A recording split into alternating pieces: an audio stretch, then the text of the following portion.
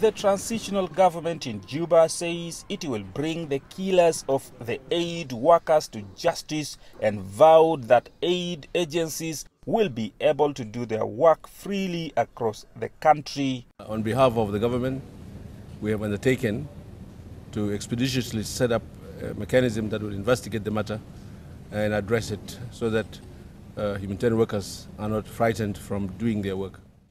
It's not the first time the government has made that promise, and the international community is getting impatient. Both the UN and AU say they are concerned by the high level of attacks against aid workers, and they have also expressed frustration over a move by the transitional government to increase fees and taxes on humanitarian work in the country.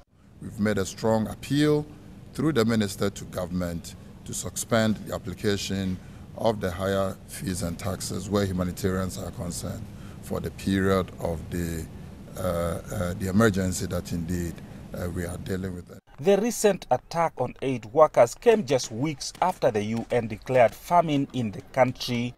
At least 5 million people across South Sudan are experiencing high levels of food shortages. They are dependent on aid for survival, and more than 100,000 others are already facing famine in parts of South Sudan which are inaccessible to aid workers. The international community is now urging the government to end the violence by engaging all actors in South Sudan in the national dialogue and to provide greater security for aid workers so they can do their best to save lives and provide for those in need. Patrick Oyet, CGTN, Juba, South Sudan.